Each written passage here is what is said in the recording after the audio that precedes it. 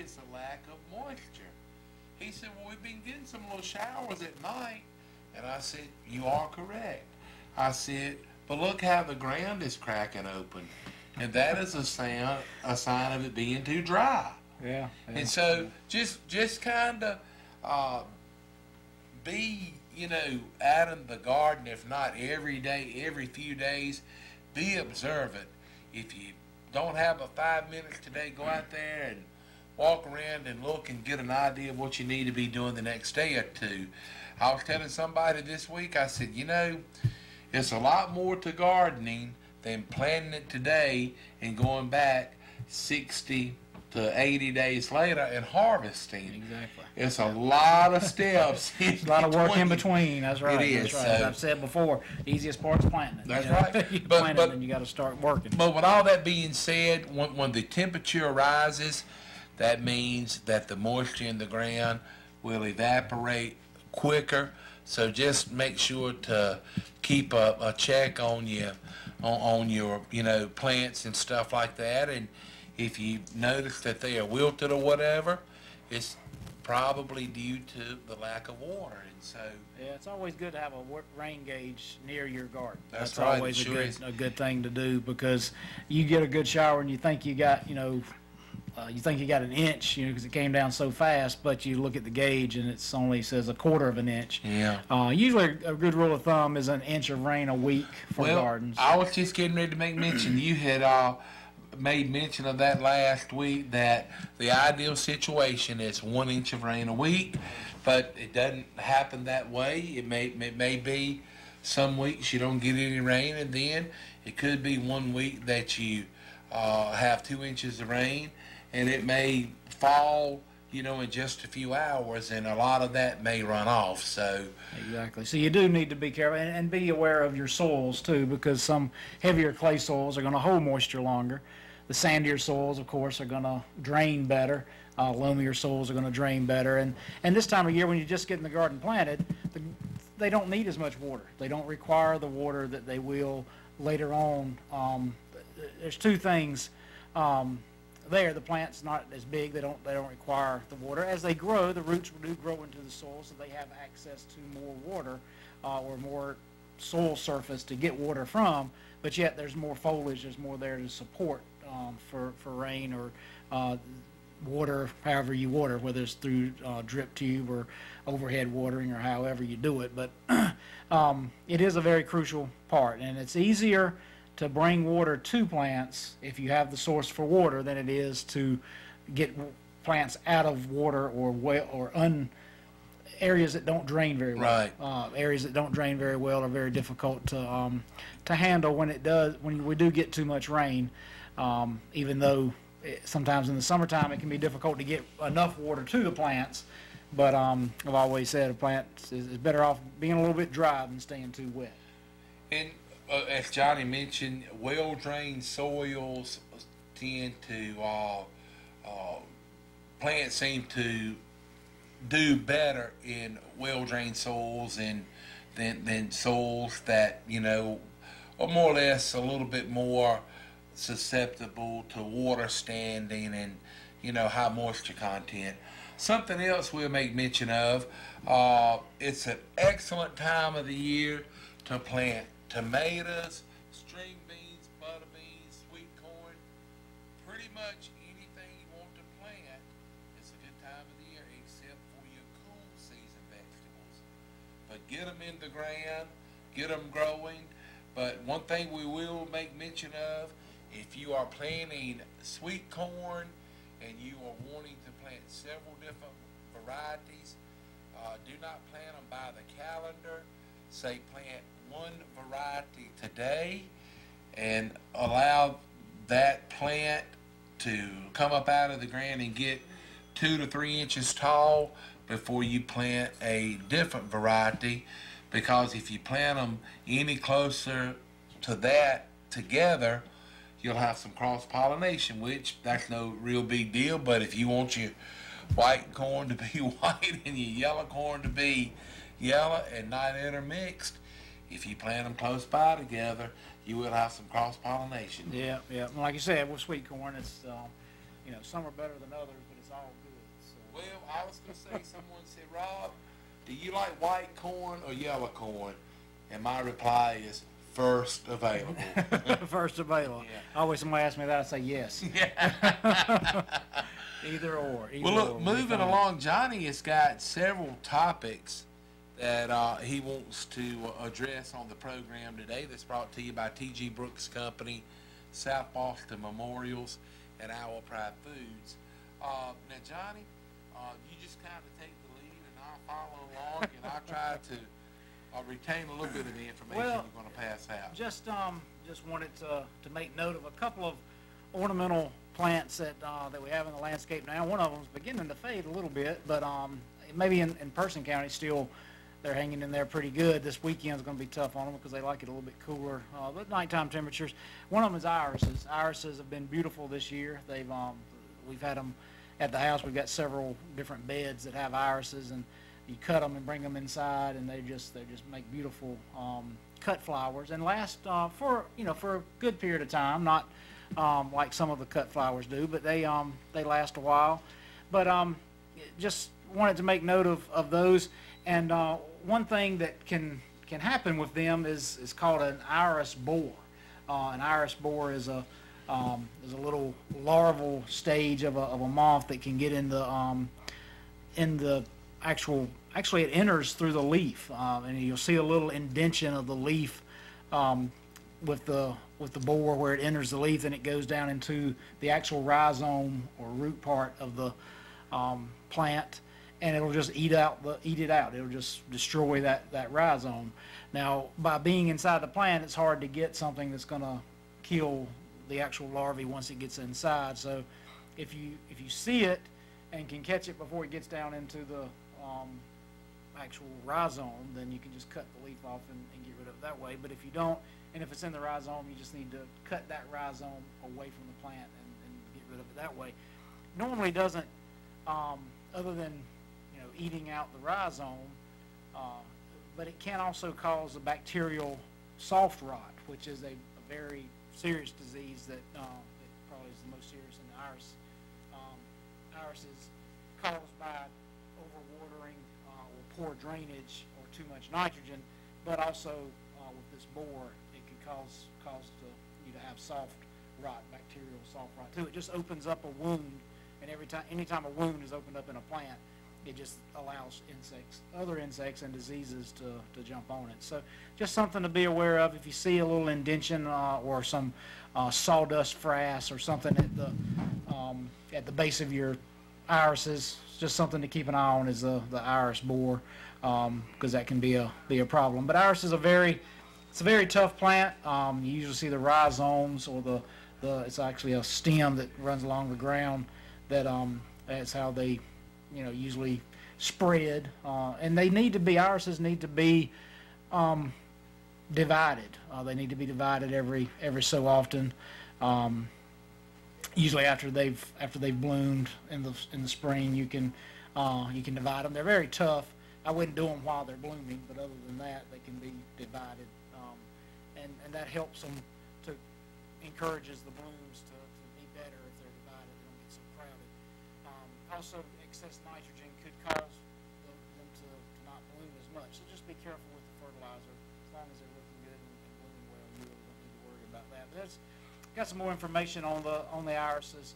If you have any questions on them, just give me a call or email me, and I'll be glad to send you that information. Another plant that's beautiful this time of year, and probably one of my wife's favorite, is peonies. Peonies are blooming beautiful now. We actually have a hybrid peony, and we have several peonies, or peonies. I was corrected one time before. Some places call peonies, some people call them peonies. Just go with whichever one you feel more comfortable with. I grew up with peonies, I guess. So the peonies, if everybody's familiar with that, it has a huge bloom on them, smell just wonderful. My wife cut some of them out of the house the last couple of weeks, and it's the first thing you smell in the morning when you come downstairs is those peonies just hit you in the face. Very fragrant. Very fragrant, very fragrant, and make great cut flowers. Learned this year that if you cut a bud, it will actually open up. So it is good.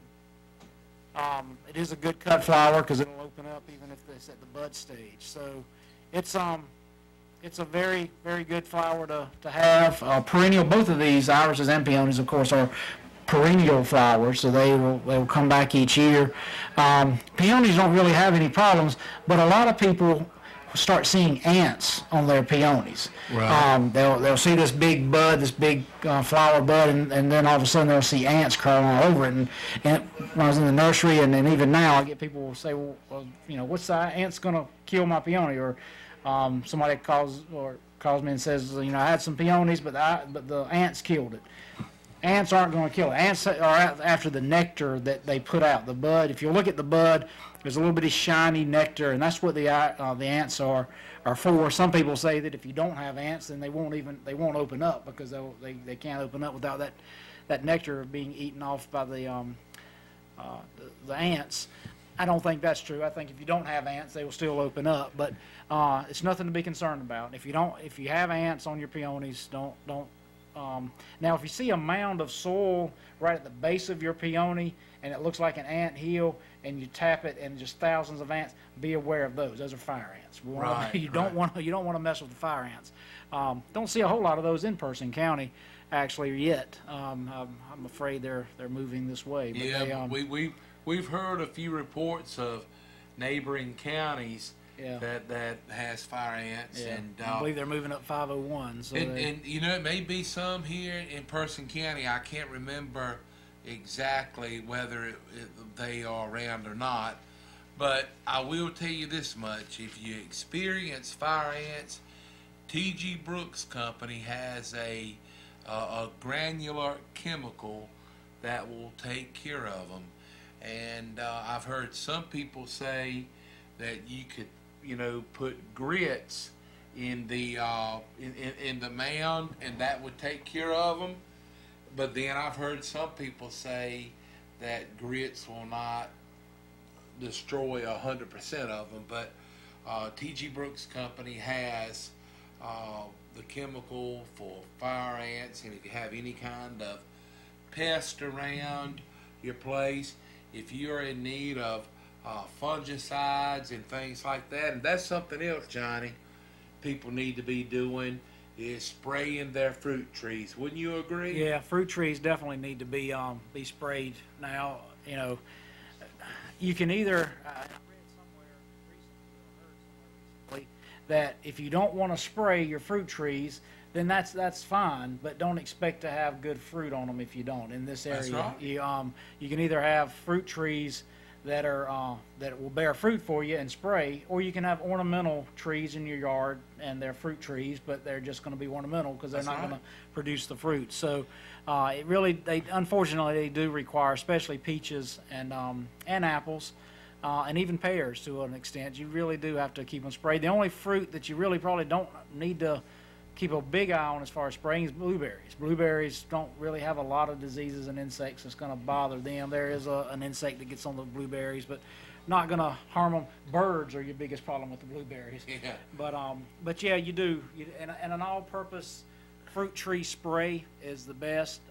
Usually it's going to have malathion, Captan, and probably Carbaryl. I can't remember, I've always messed that up in pronunciation, but 7 is the active ingredient in 7 for all the years. But just remember, 7 is very toxic to the honeybees, so if you do have that product in there, you don't want to spray during the middle of the day when they're out there foraging. But the fruit tree sprays, you definitely, getting that Captan's your fungicide, malathion is an insecticide, and of course the 7 is an insecticide. And on the subject of 7,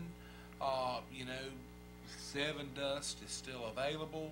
The water-soluble 7 works well too, and it's not quite as harmful to bees. The thing about the 7 dust, if a bee lights on it and then takes it back to the hive, it could kill a lot of the bees in the hive. But as far as spraying your fruit trees with the fungicides, some people say, well, how often should I do that? And it really just depends on the weather. Yeah. If we have a lot of rain, you need to spray more. If if you don't have a lot of rain, you don't have to spray as on a regular basis as if we do have rain. And something else, when we're talking of spraying, it would be a good idea for you to have a couple of different sprayers. Use one that whenever you're spraying weed killers, and then have a different one when you're spraying, you know, pesticides and different things like that. But if you use the same sprayer, triple rinse, and also they offer a sprayer sticker. I think that's what it's called. Spread sticker. And I've heard some people say that you could use, you know, either like a dishwashing liquid would do the same thing. But pretty much what the sprayer sticker does, when you spray whatever it is that you're spraying, if the sprayer sticker is in there, it will actually make the molecules in the water more flat, and they will stick to the plant a little bit better. But that's not 100% a requirement, but just some folks prefer to do it that way. Wouldn't you agree? Yeah, and some pesticides, I'll say, to cover all of them, some pesticides require that more than others, and some foliage requires that more than others, depending on the foliage. Onions, I'll take for instance, onions, if you're trying to get rid of onions and you're spraying it with a herbicide, you do need to put some kind of surfactant in there in order for it to stick to the blade or the onion better, because it's so small and so slick, has a waxy coating. Good point. Certain plants, you know, if it's a clover, you know, clover is pretty wide, you know, maybe not quite as much of a necessity, but there are also some pesticides out there that just need a little help penetrating into the plant, and those a lot of times the surfactants or the spread stickers that they call, and you know, there's lots of different ones out there that you can use, but some pesticides just work better if you have that mixed in with them. I like to add them, especially if I'm doing herbicides. I usually do it because if you do get a rain 2 or 3 hours after you've sprayed, that spread sticker keeps it from being washed off quite as much. But that's a good point that you made with the rain. You know, if you get, you know, a tenth of an inch of rain or something, you may still have some effectiveness of your fungicide or your insecticide that you sprayed. But we got an inch of rain last night within a very short amount of time, and if anything would have been sprayed on any, you know, it would have been washed off. Okay. That washes it off good. Hey, we've got a caller, Johnny. All right. Good morning. Thank you for calling the Gardener's Corner program. Good morning, sir. How are y'all this morning? Doing well, and we hope that you are. Yes, sir. Doing just fine. I had one quick question, please. Okay. Last Friday morning, y'all were talking about the Japanese beetle, and it was something that you said you could spray on the ground around the root area of the tree to keep them off of your trees from eating them. Can you tell me what that was again? It's a product. Several different products out there that have this. Okay. I can't hear you. All righty. Ma'am, is that all the questions you have for right now? Are you there? I'm sorry, do I? Okay. Is that the only question you have? I can't understand you. Okay. All right. Is that the only question that you have about how to control the Japanese beetles? Yes, sir, it is. Okay. Well, we're going to let you hang up, and then if you listen to the radio, Johnny will answer your question, okay? I'm sorry. I don't know what's happened to the sound. I was hearing you fine at first. Yeah, I think we have some shortage in our box here. Can you hear me now? I can hear you just a little. Okay. Well, we're going to answer your question, but we're going to let you listen through the radio and not the telephone, okay? Okay. All right. Thank you. Thanks. All right, Johnny. So anyway, the question is, you mentioned last week about a chemical name that can be used to control Japanese beetles, and you were saying that you use it in a drench form, Drench correct? form, yes. You have to do more than just spray around the plant. You actually have to, it's almost like you're watering the plant with this product. So you mix it in with a gallon or 2 gallons or 3 gallons, however much water it takes to get the plant good and drenched, or the root system of the plant good and drenched around it, so the roots of the plant can take up this this particular chemical. And it's several different brand names that have this now, but it's called imidacloprid. It's M as in mom, IDACLOPRID.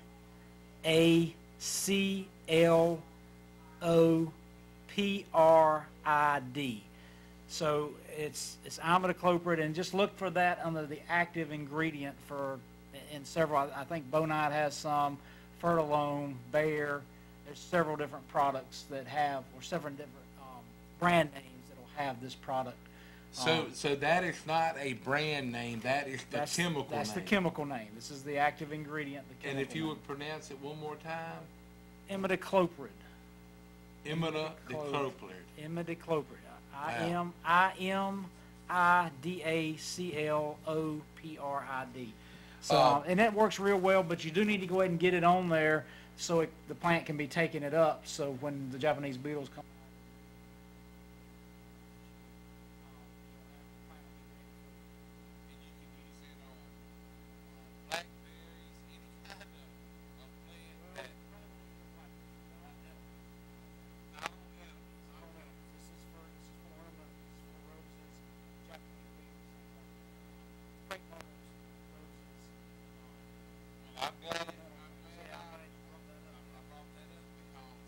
Every year the Japanese beetles love our blackberries. Yeah. Hey, we need to get a word on for T.G. Brooks Company.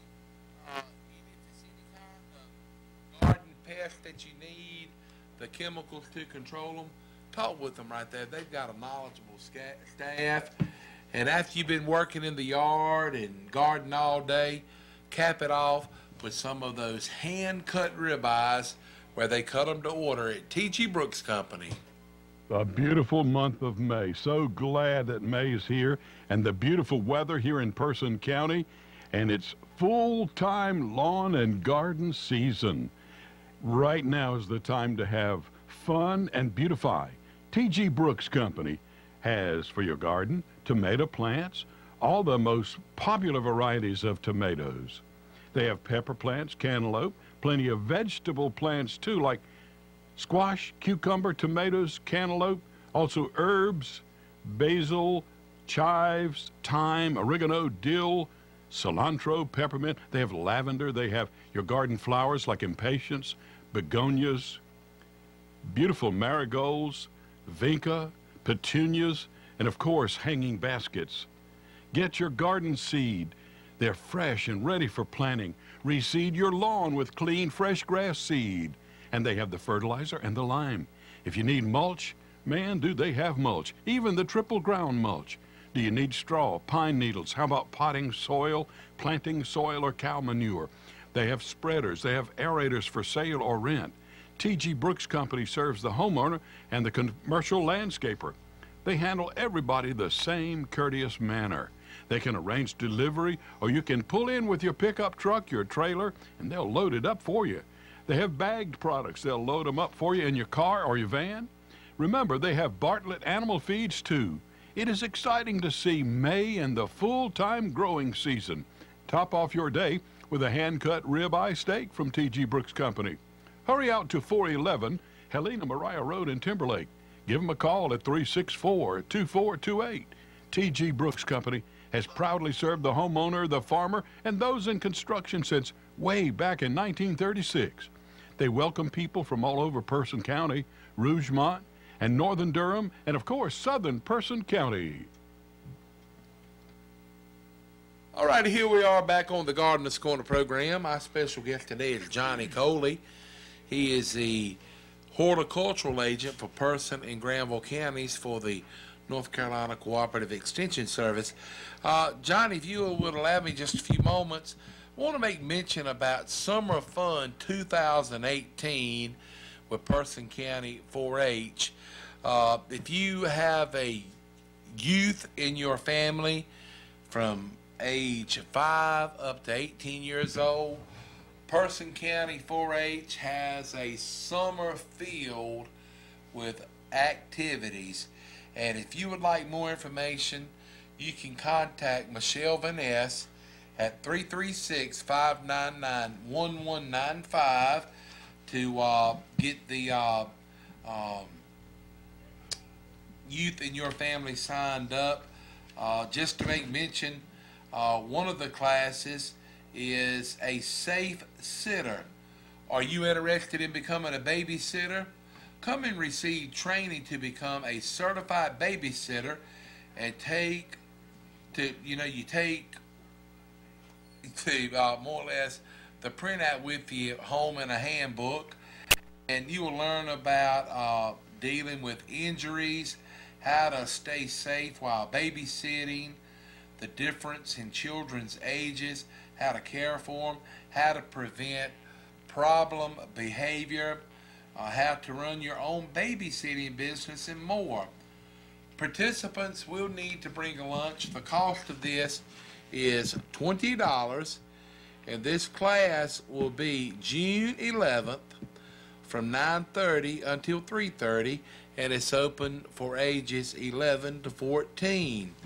Then they're going to be doing a kitchen chemistry class, a citizenship focus. It's just a huge variety of different classes that's going to be taught. Gardening 101. I do have to put a little note in for Gardening 101. That's right, Gardening Forget 101. the date of that one. Let's see if we can find it right here. One back. One back. Yeah, that's going to be June the 20th. June 20th. It's going to be 2 sessions, 9 a.m. to 12 noon, and then 1 p.m. to 4 p.m. And it's open to children ages 5 to 8 years old for session 1. Session 2 is open to children 9 and up, and it's a $5 fee. And so get them signed up for Gardening 101.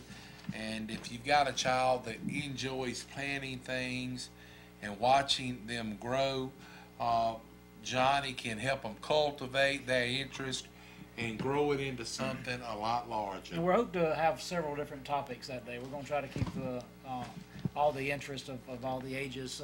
Hopefully there'll be something that'll pique the interest of some of them, maybe some entomology thrown in there with some of the insects. And so we're going to cover a wide range of topics. We're looking forward to doing that with Michelle. But Summer Fun 2018, 336-599-1195. And ladies and gentlemen, in true honesty, I think you would be surprised what 4-H can do and what they offer for the youth.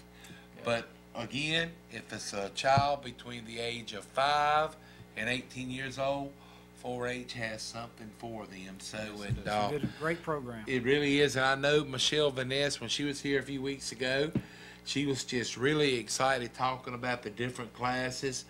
And she had reason to be excited because, you know, when you can interact with children and teach them something, I think it makes you a better person, Johnny. Definitely. It takes a special person to be able to do that and to hold the interest of the children.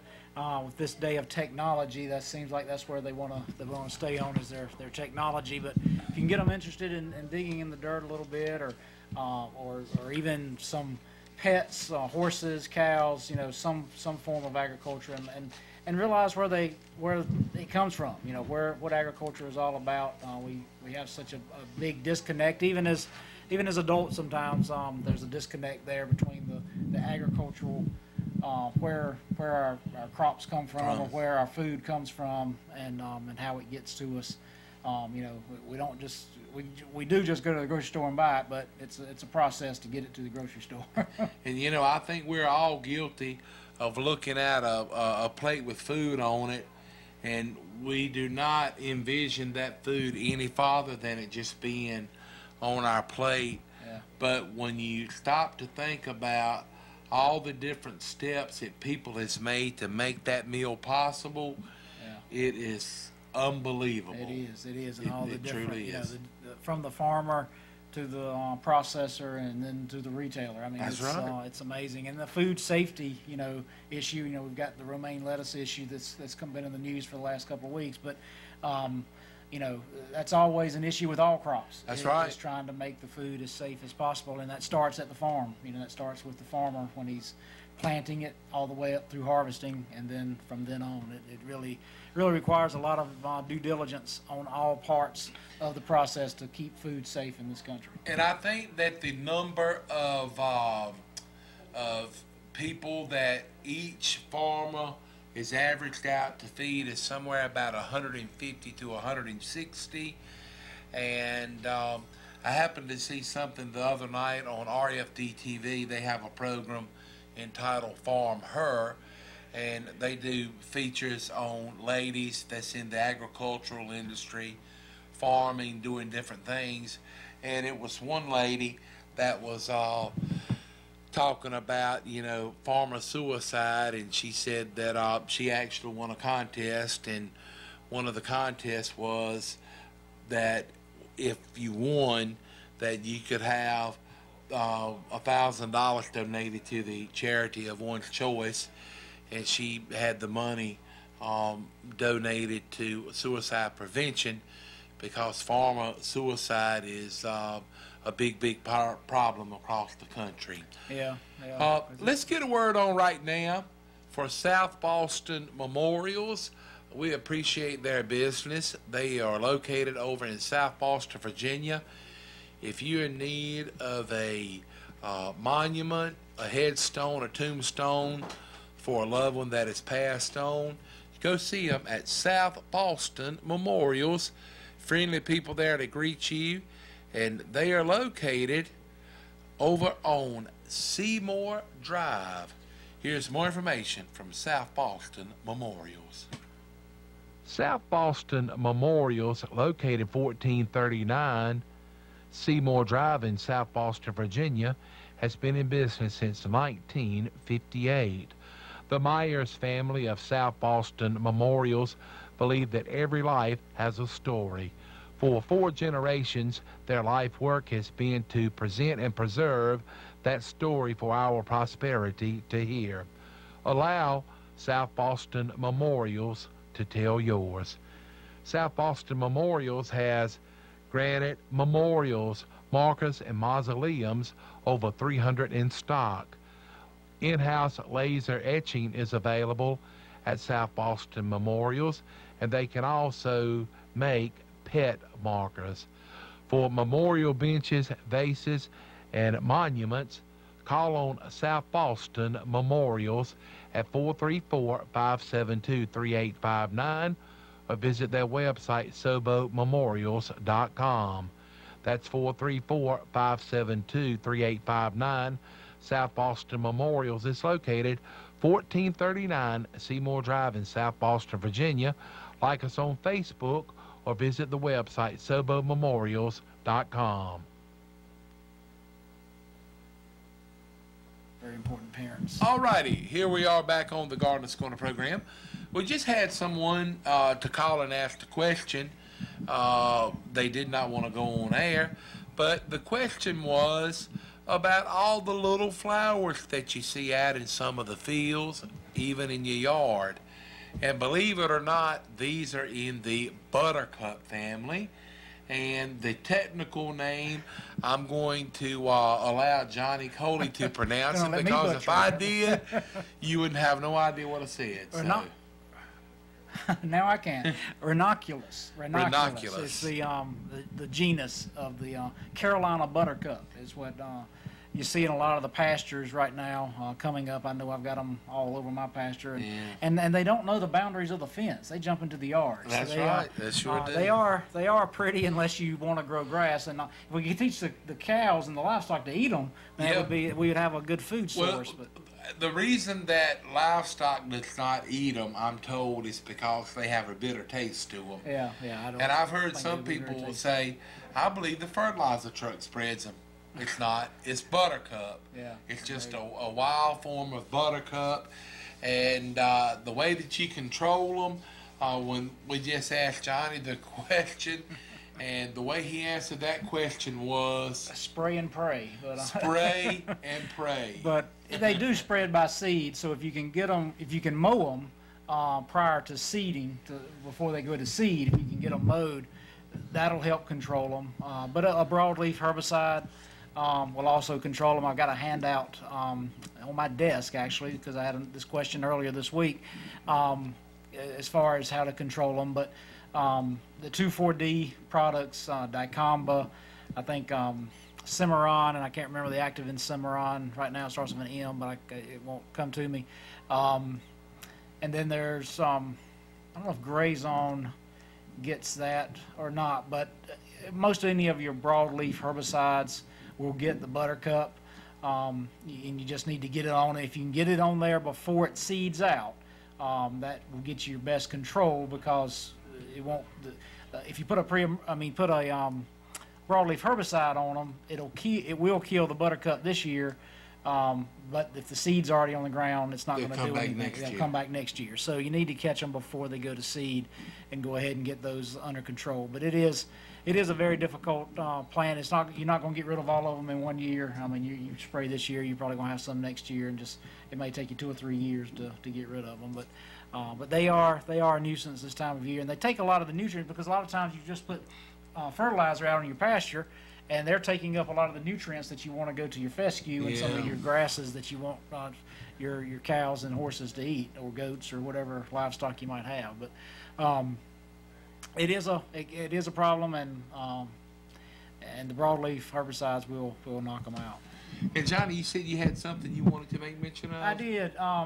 Miss Carla Johnson with the very important Parents program that's run through the Extension Service has a program coming up next Thursday, May 24th, and the program is at 10:30 and 5:30. So it's a program it doesn't run from 10:30 to 5:30. One starts at 10:30, and it's been an hour and a half. It's decorating flower pots. So she'll have the flower pots, and you can come decorate them with your children. And it's for children 0 to 5 years old. And when is the date? What's the date on this? The date is May 24th. May 24th. Next Thursday. Next Thursday. Is it a week from yesterday? That would be 2 weeks. 2 weeks from yesterday, May 24th. So May 24th, at 10:30 they'll have one, and then again at 5:30 she'll have another one, and it's for children from 0 to 5 years old. So it's for the very young ones. Come in and decorate your flower pot. She's got paint and pots there. She's gonna help you decorate them. So it'll be a fun activity. 336-599-1195 for more information. Yep, call and speak to Carla Johnson, and just ask for Carla, and she can give you more information about it. But again, yes, 336-599-1195. Hey, want to make mention of Owl Pride Foods, makers of Owl Pride Premium Pimento Cheese Spread and Dip. Whether you're having it as a meal or a snack, it's good, and it's made right here in Roxboro. Well, that's going to wrap it up for today's program. We appreciate you tuning in. We appreciate the questions, and we look forward to seeing you next week. Again, happy Mother's Day. Be good to your mom 365 days a year, but be especially good to her this upcoming Sunday, Mother's Day. And we appreciate our sponsors, T.G. Brooks Company, Owl Pride Foods, and South Boston Memorials. And we also appreciate Johnny Coley coming in and sharing his knowledge with us here on the Gardeners Corner program. But most of all, we appreciate everybody for tuning in to this edition, and we look forward to seeing you next week. My name is Rob Hall. On behalf of the radio station and TV Channel 10, we wish you and yours a happy and safe weekend.